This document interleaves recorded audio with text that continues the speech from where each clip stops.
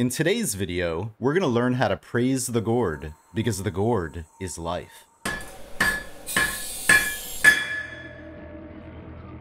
Seriously though, welcome back to Noita. The developers actually snuck in a couple secrets related to the gourds. I already showed how to get these in another video, but if you didn't see that one, here's a refresher. From the lake island, we're just gonna head to the far left wall of rock and climb that all the way up into the cloudscape. It's possible to climb the tree and get here early game, but because of the concentration of difficult enemies, I would make sure to have either Invisibilium or the invisibility perk to completely avoid detection.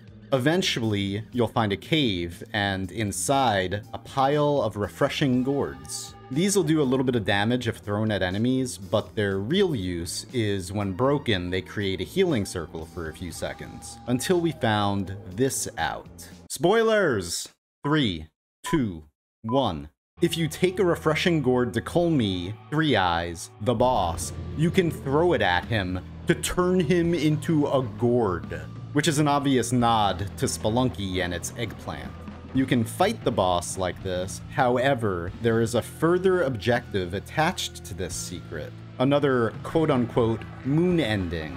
If you were to go around the world like I'm doing, collecting the 4 main essences, all except the essence of spirits, and then bring them and Gordon here to the moon, then something happens. I already made a video way back about how to get the essences, so if you don't know, you can check that out now in the top right corner. Anyway, what happens when you're finally successful? The moon turns completely into Healthium, and every touch of spell comes spilling out. Healthium.